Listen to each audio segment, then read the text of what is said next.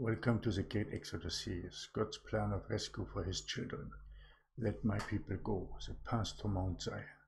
My name is Michael, I'm the founder of Triple Grace and the Righteous Path Movement Foundation. And today we come to a fantastic story and to a fantastic teaching about North Korea and something that appeared today.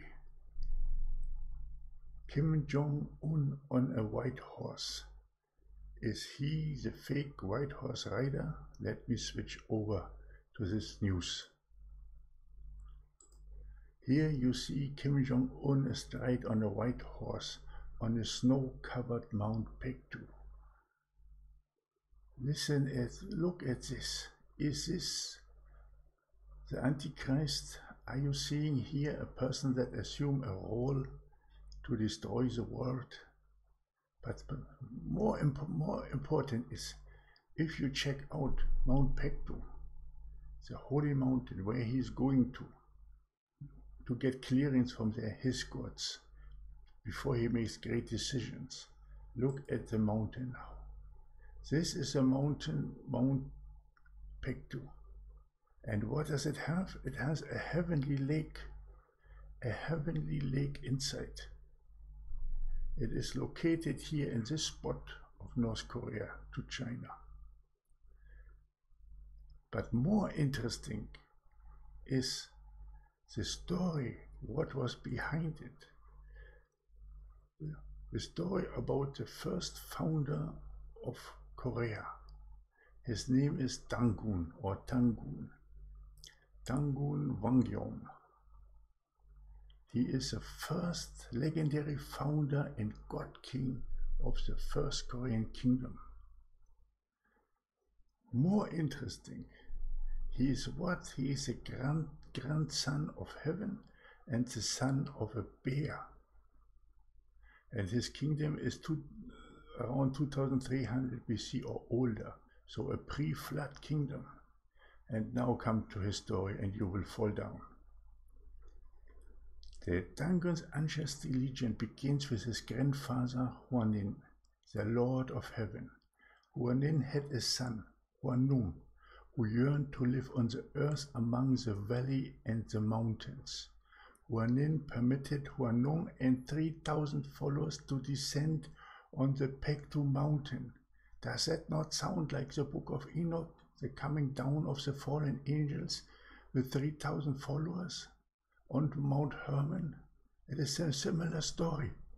And Hwanung founded the city of God. Along with the ministers of cloud, rain and wind, he instituted laws and moral codes and taught human various arts, medicine and agriculture. That's the same story that Enoch told us, that the fallen angels came down and taught how to make war and weapons of war, and medicine and arts and agriculture. It's a similar story. So we have the fallen angels in North Korea.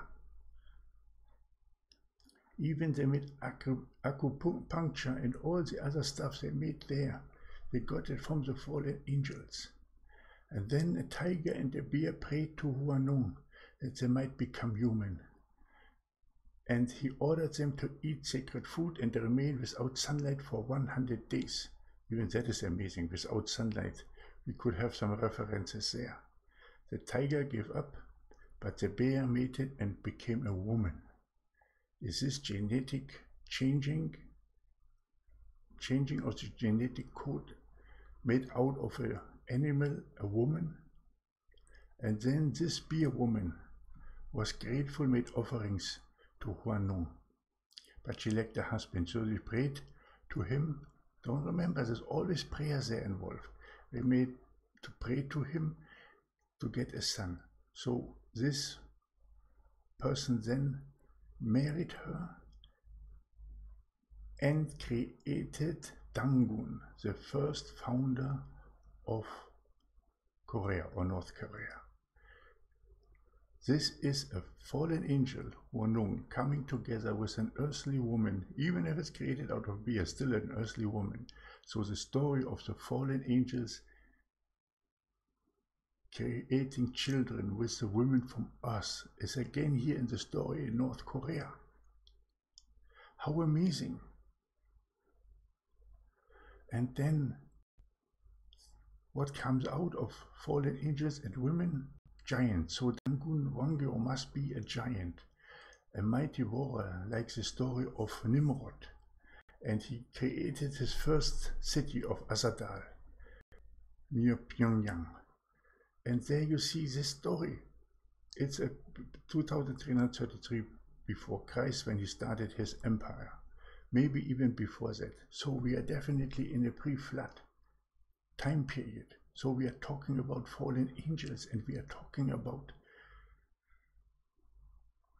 Satan, and we are talking about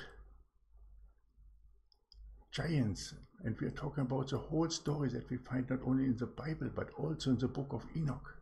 Amazing people, amazing. And then you have a holy mountain with a heavenly lake, and you have Kim Jong Un on a white horse right now on that mountain where the fallen angels were. So he is fully inspired and fully filled up now with the doctrine of the fallen angels, and he might come forth as a part of the AntiChrist. And now look at it. There is a mausoleum of this person, of Jong Un, of this person. And how is it shaped? Look at it. Look at it. It is shaped as a pyramid. Can you imagine? This is a grave. I hope I can see it. Not take too long to come up.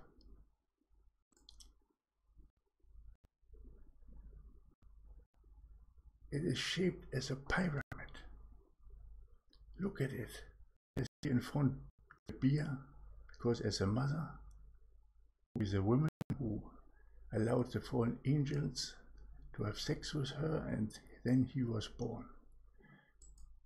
But you have to look at it. It is a pyramid that is on top.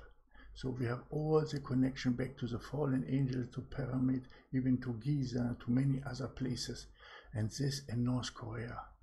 Now many pieces are falling into place. If you look at that story, the Holy Mountain, the first emperor, who was his father? A fallen angel with a human woman. He is coming down from heaven with 3,000 followers, the book of Enoch, fallen angels. And now you see Kim Jong Un on a white horse. An amazing story that is unfolding right now. Thank you that you have listened to this story and seen all that. It is unbelievable what is going on here. I hope you